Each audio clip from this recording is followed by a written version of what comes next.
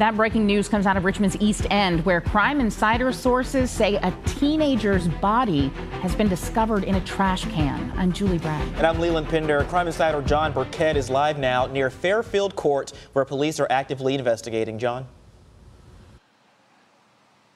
Hey, Leland, this scene is very active here in the East End. I'm at 23rd in Fairfield. The actual trash can is over by 23rd and Rosetta. Major Crimes out here along with command staff. They've been out here for the better part of an hour after a call came for that body being found in the trash can. My Crime Insider sources tell me it is the body of a 17-year-old boy. I'll step out of the way here so you can see what's going on behind me. You can see they have it taped off down the block there.